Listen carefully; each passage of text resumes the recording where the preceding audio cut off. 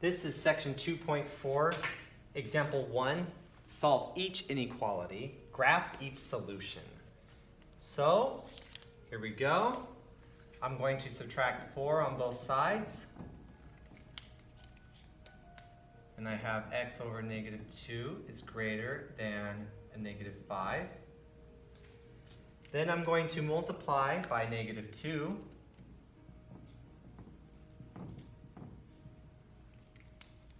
And so now I have x is less than 10.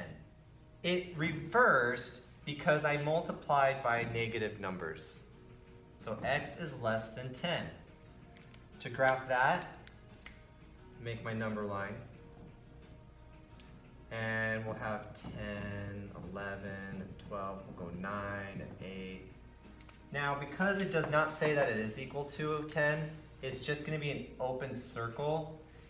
And we're including all the numbers that are less than 10. The solution is everything less than 10. Now, part B, hopefully you can see it. We will first add 2 to both sides. And now we have 3c is less than or equal to negative 9. Divide by 3.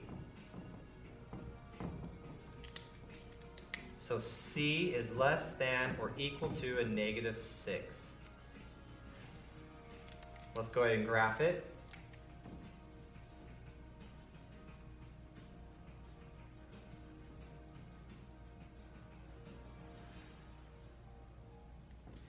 It says that it's equal to it, so we're going to have a closed circle, and c is less than, so we're going in the negative direction. Everything's less than. Okay?